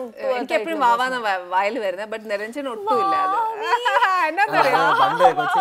അത് കറക്റ്റ്. എന്നാന്നറിയോ, ഇവൻ ഏറ്റവും ചെറുതായിരുന്നു ഞങ്ങളുടെ ഇടയിലെ ഫ്രണ്ട്സിന്റെ ഒക്കെ കുട്ടികളിൽ ഏറ്റവും ചെറുത് ഇവനായിരുന്നു. അപ്പൊ അവനൊരു എന്താ പറയാ ഇപ്പൊ എന്നടാ കുറവ് ചുമ്മാ എന്നതാ ചുമ്മാ പോക്കുന്നല്ലോ കൊച്ചുള്ളത് പറയുമ്പോ എല്ലാവരും വിചാരം പോക്കി പറയുന്നത് ശരിക്കും ഭയങ്കര ഡൗൺ ടു എർത്ത് അയച്ചു നമുക്ക് അത് പറയാതിരിക്കാൻ വയ്യ ഞാൻ ഒട്ടും എക്സ്പെക്ട് ചെയ്യാത്ത രീതിയിലുള്ള ഒരു ബിഹേവിയർ ആണ് അവൻ്റെ അടുത്ത് കിട്ടിയത് which was very nice he's like that ഓളെ ഒരു ആങ്കറിങ് ചെയ്തിട്ടല്ലേ ഫിലിമിലേക്ക് വരുന്നത് ഈ ആങ്കറിങ്ങിന് പോവാനായിട്ട് എവിടെ നീ ഓപ്പർച്യൂണിറ്റി കിട്ടി അത് സത്യം പറഞ്ഞാൽ ഞാൻ പഠിക്കാൻ പോയത് തന്നെ അവസാന നിമിഷം ഡിസൈഡ് ചെയ്തിട്ടാണ് ജേർണലിസം മാസ്കും പഠിക്കാൻ ഡൽഹിയിൽ പോയത് അപ്പോൾ അത് കഴിഞ്ഞപ്പോൾ അവിടെ ജേർണലിസ്റ്റ് ആവുന്നൊക്കെ വിചാരിച്ച സമയത്താണ് ഡെല്ലിയിൽ ഭയങ്കര മോശം സിറ്റുവേഷൻ ആയിരുന്നു ഈ നിർഭയ കേസും അങ്ങനെ കുറേ കേസ് കഴിഞ്ഞപ്പോൾ ഒട്ടും സേഫ് അല്ലാന്ന് തോന്നിയപ്പോഴാണ് കൊച്ചിനിലോട്ട് വന്നത് അപ്പം ചുമ്മാ ഞാൻ ഒരു രസത്തിന് വേറൊരു ചാനലിൽ ഇന്റർവ്യൂ കൊടുത്തിട്ടുണ്ടായിരുന്നു ഒരു വെക്കേഷന് വന്നപ്പോൾ അതിൽ സെലക്റ്റഡ് ആയി അങ്ങനെ അങ്ങ് ആങ്കർ ആയത് അല്ല ചാനൽ എന്നാ പറഞ്ഞാ കൊടുത്തത് യു വാണ്ട് ടു അവര് they were looking for anchors അവർ ആങ്കേഴ്സിനെ നോക്കുന്നുണ്ടായിരുന്നു അപ്പം പോയി ഞാൻ ഇന്റർവ്യൂ കൊടുത്തു ക്ലിയർ ആയി അങ്ങനെ കയറി അങ്ങനെ കയറി ഇങ്ങനെ പോകുന്നു അങ്ങനെയാണ് കൊച്ചിനെ കണ്ടുപിടിച്ചതല്ല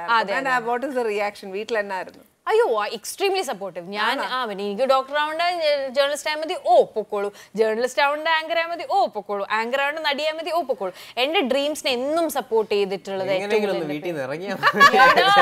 ഒഴിഞ്ഞു കിട്ടിയാൽ മതി ഞാൻ പറഞ്ഞില്ല രജീഷ അടുത്ത് വർത്താനം പറയുന്ന എല്ലാവർക്കും അറിയാം രജീഷയ്ക്ക് ബേസിക്കലി ജാട അങ്ങനത്തെ വർത്താനങ്ങളൊന്നുമില്ല she is always open minded പറഞ്ഞു തീർക്കുന്ന കൂട്ടത്തിലുള്ള ആരോടെങ്കിലും അരിശം തോന്നിയാ അപ്പൊ തന്നെ പറയും ചിലപ്പോൾ എല്ലാവർക്കും ഇഷ്ടാവത്തില്ല അങ്ങനെ ഒരു പ്രശ്നം നിനക്കല്ല ഞാൻ പറഞ്ഞു ജനറലി ആൾക്കാർക്ക് ഇപ്പൊ ഞാൻ ഭയങ്കര സ്ട്രേറ്റ് ഫോർവേഡ് അയച്ചു എനിക്ക് ഇങ്ങനെ മനസ്സിൽ കൊണ്ട് നടന്നിട്ട് പിന്നെ അതിനെ മറ്റേ പഞ്ചസാരയൊക്കെ ഷുഗർ കോട്ട് ചെയ്ത് പറയാൻ എനിക്ക് അറിയില്ല ചിലവർക്ക് അത് ഇഷ്ടാവത്തില്ല ചിലവർക്ക് അത് ഇഷ്ടാവും പക്ഷെ നമ്മളിപ്പോ എല്ലാരെയും എനിക്കൊന്ന് ഫേക്ക് ചെയ്യുന്നതിലും എന്നും ബെറ്റർ നമ്മൾ റിയൽ ആയിട്ട് നമ്മള് ഫേക്ക് ചെയ്യാനേ പാടില്ല ഞാൻ ബേസിക്കലി പറയുന്ന ആരോടും ഈവൻ നമ്മളെന്നല്ല ഒരു വ്യക്തികളും ഫേക്ക് ആവാൻ പാടില്ല ഉള്ളതുപോലെ പറഞ്ഞാൽ നമുക്ക് മനസ്സിനകത്തൊരു ബേർഡൻ ഇല്ലല്ലോ അല്ലെങ്കിൽ പിന്നെ അയ്യോ നമ്മൾ അതുപോലെ കാണിച്ചു അല്ലെ ഇത് പറഞ്ഞു കള്ളത്തരായി പോയില്ലേ എന്നത്തിന് മനസ്സമാധാനമായിട്ട് ഉറങ്ങാലോ മറ്റതിനകത്തൊരു വലിയൊരു ഭാരമാണ് നമ്മൾ ഏതാണ്ട് വലിയ കുറ്റം ചെയ്ത കൂട്ടം അല്ലേ അതേ വേണ്ട ഓക്കെ ഇനി ഭക്ഷണം വേണ്ടല്ലോ അല്ലേ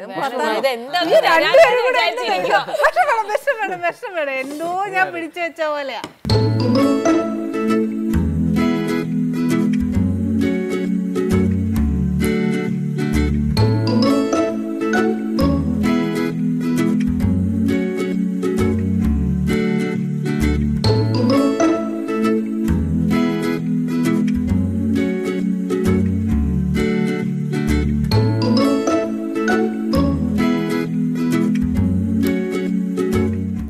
അത് ഫസ്റ്റ് മൂവി കഴിഞ്ഞിട്ടല്ലേ മോക്ക് സ്റ്റേറ്റ് അവാർഡ് കിട്ടിയ അല്ലേ യെസ് എനിക്ക് തോന്നുന്നു ഫസ്റ്റ് ടൈം ഒരു ഫിലിം ചെയ്ത് ഒരു സ്റ്റേറ്റ് അവാർഡ് കിട്ടുക എന്ന് പറഞ്ഞാൽ നമ്മുടെ മനസ്സിനകത്തുണ്ടാകുന്ന സന്തോഷം എന്താ ആ ഒരു എക്സ്പ്രഷൻ നമുക്ക്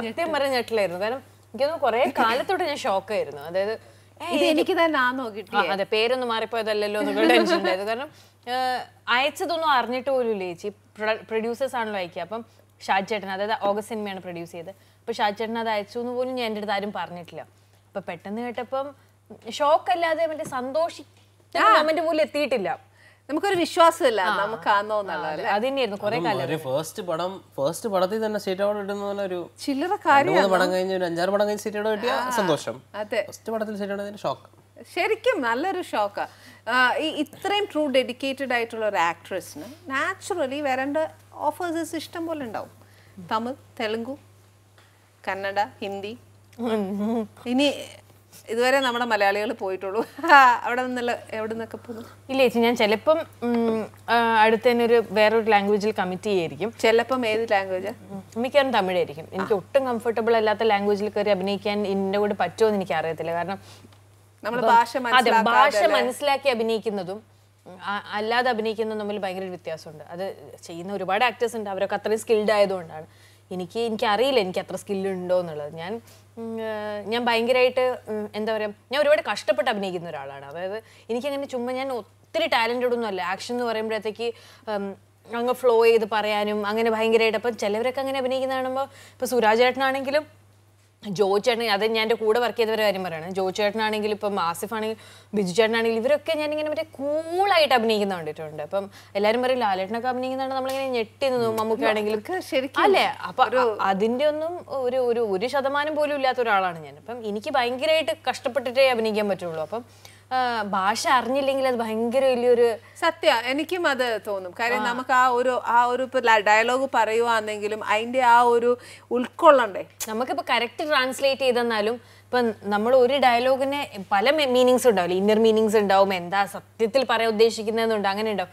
ഇപ്പം നമ്മൾ വേറൊരു ഭാഷ പോയി കൂടിപ്പോയവരത് കറക്റ്റ് ആയിട്ട് എക്സാക്ട് ട്രാൻസ്ലേഷൻ പറഞ്ഞുതരും. അതെ, അത് എനിക്കറിയില്ല. അങ്ങനെ മനസ്സിലാക്കി ചെയ്യുന്നത് തന്നെയാണ് മോളെ. എന്നാലും that is A true artist. നീ പോകുന്നില്ലടാ ഹിന്ദി ആദ്യം മലയാളത്തിൽ ചൂടൊക്കെ ഉറപ്പിച്ചിട്ട്. ഓക്കെ, ഇപ്പൊ ചൂട് ഉറപ്പിച്ചോന്ന് ചോദിച്ചാൽ എത്ര ഫാൻസ് ഉണ്ടെന്നറിയോ? അങ്ങനെ എനിക്ക് നല്ല നടന്ന് കേട്ടാൽ മതി. എനിക്ക് വേറെ എന്ത് കേട്ടില്ലെങ്കിലും ഇത് നന്നായിട്ട് അഭിനയിക്കുന്നു കുറെ പേര് പറഞ്ഞു കേട്ടാൽ എനിക്ക് മനസ്സമാധാനമായിട്ട് ഹിമാലയത്തിൽ പോയിരിക്കാം. നല്ലൊരു ആക്ടറായിട്ട് വരട്ടെ, നല്ലൊരു ഹീറോ ആയിട്ട് വരട്ടെ. സി ഗോകുലും നിരഞ്ജനും ഒക്കെ നിങ്ങൾ ഒരേ പ്രായത്തിലുള്ള ആൾക്കാരാ. സി അവൻ നോക്കൂ ഭയങ്കര വലിയൊരു ആർട്ടിസ്റ്റ് ഒക്കെ ആയിട്ട് അവൻ ഭയങ്കര താടിയൊക്കെ വെച്ചിരുന്നപ്പോ ഞാൻ ഇവൻ എപ്പോ മെച്ചൂർഡായി ഇതിനൊന്നും ചിന്തിക്കാൻ തമ്മിൽ സംസാരിക്കും പഴയ സംഭവങ്ങളൊക്കെ തന്നെയാണ്. അതാ ഇന്ന് തന്നെ പേപ്പറിന് ഞാൻ അവന്റെ ഫോട്ടോ കാണുമ്പോഴത്തേനും അവൻ ഭയങ്കര ബിയേർഡെല്ലാം വെച്ച് ഇവനെന്ത് ഇത്ര മെച്ചൂർഡൊക്കെ ആയോ? ഏതാ നമ്മുടെ ഗോകുലം പഴയ ഗോകുലം സെയിം അല്ലേ? ഞാൻ കണ്ടപ്പോ ഭയങ്കര മെച്ചൂർഡായിരുന്നു. അല്ല അവന്റെ വേറൊരു സൈഡ് ഉണ്ട്, ഭയങ്കര രസമാണ്. ശരിയാ, അവന് ശരിക്കും സീറോ ആണ്. അവൻ ഇങ്ങനെ കാണിക്കുന്നേ ഉള്ളൂ. അവൻ ശരിക്കും പാവ. രജീഷ ഒരു പെൺകുട്ടി എന്ന് പറയുമ്പോഴത്തേക്ക് കുറച്ച് നാൾ കഴിയുമ്പോൾ നാട്ടുകാരും വീട്ടുകാരും ചോദിക്കുന്ന ഒരു കാര്യം, എന്റെ ദൈവമേ, അപ്പൊ പിന്നെ എനിക്ക് പൊതുവെ ഇന്ത്യയിൽ കേൾക്കുന്നവര് എല്ലാരും അതെ. അപ്പൊ ഞാനും ആ ചോദ്യം ഞാൻ ചോദിച്ചതായിട്ട് കൂട്ടണ്ട, നിന്റെ പ്രേക്ഷകർ ചോദിച്ചായിട്ട് കൂട്ടി. എന്നാ അവനോടും കൂടെ ചോദിക്കും, രണ്ടുപേരോടും കൂടെ ചോദിക്കും.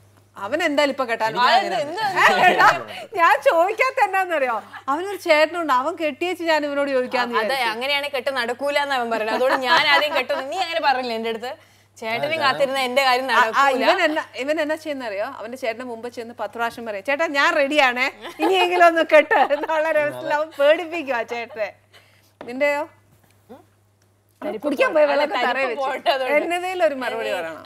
ഒന്ന് പറ്റുന്ന ഒരാളെ കിട്ടണം, അല്ലാതെ ചുമ്മാ എന്നാ കെട്ടാനായില്ലേ, ഫ്രണ്ട്സ് കെട്ടുന്നുണ്ട് അല്ലെ ആൾക്കാർ ചോദിക്കുന്നു വെച്ചിട്ട് കല്യാണം കഴിക്കാൻ പറ്റില്ല. നമുക്ക് അതിന് കോമ്പാറ്റബിൾ ആയിട്ടുള്ള ഒരാൾ ആദ്യം കിട്ടണം. പിന്നെ രണ്ടാമത്തെ കാര്യം, ഇപ്പൊ എനിക്ക് തോന്നില്ല റൈറ്റ് നോ ഈ ഒരു മൊമെന്റിൽ അറ്റ്ലീസ്റ്റ് ഒരു 1-1.5-2 വർഷം വരെയെങ്കിലും എന്റെ ഇപ്പോഴത്തെ ഫോക്കസ് വേറെയാണ്. അപ്പൊ അത് ഇപ്പൊ കല്യാണം കഴിച്ചാൽ എനിക്ക് തോന്നുന്നത്, കാരണം കല്യാണം ഒരു റെസ്പോൺസിബിലിറ്റിയാണ്. ചുമ്മാ കല്യാണം കഴിച്ചാൽ ചേട്ടൻ അവിടെ ഇരുന്നോ ഞാനൊന്ന് പോയിട്ട് വരാന്ന് പറഞ്ഞാൽ അല്ല, നമുക്ക് അത് മാനേജ് ചെയ്യാനുള്ള ഒരു മെച്ചോറിറ്റി എനിക്ക് ആയിട്ടില്ല. 2, ഇപ്പൊ കരിയർ ഞാൻ ആഗ്രഹിക്കുന്ന രീതിയിൽ ഞാനിപ്പോ സിനിമ ചെയ്തു പോകുന്നൊരു സമയമാണ്. അപ്പൊ അതൊന്ന് എവിടെയെങ്കിലും ഒക്കെ എത്തിയിട്ട് അത് കഴിഞ്ഞിട്ടും ഓഫ് കോഴ്സ് ചെയ്യും. പക്ഷെ ഞാൻ പറഞ്ഞത് എനിക്ക്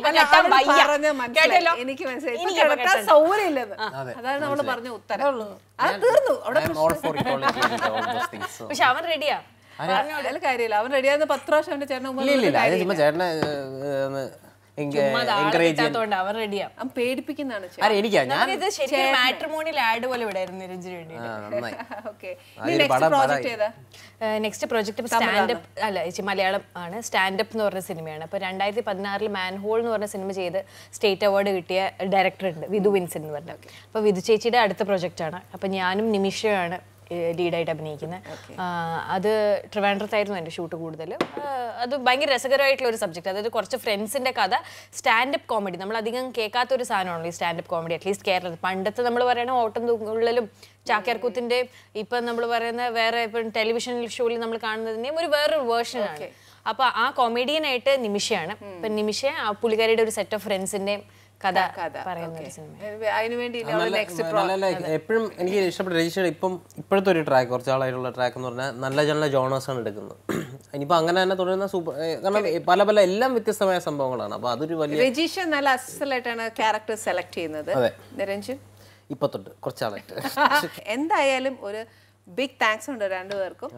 ഒരു വലിയ താങ്ക്സ്. കാര്യം ഇത്രയും വന്ന് ഇച്ചിരി സമയമല്ലേ ഉള്ളൂ, ഒത്തിരി വിശേഷം കേൾക്കാൻ. അടിപൊളിയാണ്. സൂപ്പർ ഫുഡാണ്, അതാണ് ഇങ്ങനെ താങ്ക്സ് പറയാൻ. അപ്പൊ നമുക്ക് പെട്ടെന്ന് ലൈറ്റ് ഓഫ് ചെയ്തേച്ച് ഞാൻ ഇതങ്ങോട്ട് നീക്കി തരാം. അപ്പൊ പിന്നെ നിങ്ങൾക്ക് ഫുൾ തീർത്തേച്ച് പോവാലോ. പക്ഷെ ഇത് എന്തായാലും എല്ലാവരും ഉണ്ടാക്കി വെക്കണോ, തമാശ പറഞ്ഞില്ല, ഭയങ്കര ടേസ്റ്റ് അല്ലേ. അതെ, അതാണ് ഞാൻ കുറെ നേരത്തെ ഗ്രേവി ഇട്ട് ഇങ്ങനെ എനിക്ക് ഓക്കെ. അപ്പൊ എന്തായാലും thank you very much. Okay, നമ്മുടെ പ്രേക്ഷകർ നമ്മുടെ പിള്ളേരുടെ വിശേഷങ്ങൾ ഒരുപാട് കേട്ടു. ഇനി വിശേഷങ്ങൾ തീർന്നിട്ടില്ല, ഇനിയും കേൾക്കാനുണ്ട്. പക്ഷെ എന്നാ ചെയ്യാനല്ലേ, സമയമില്ല. ഇതേപോലെ നല്ല വിശേഷങ്ങളുമായിട്ട് നമുക്ക് അടുത്ത എപ്പിസോഡിൽ വീണ്ടും കാണാം. Till then, goodbye. Costume courtesy for Annie, Jovito Designer Studio, Trivandrum.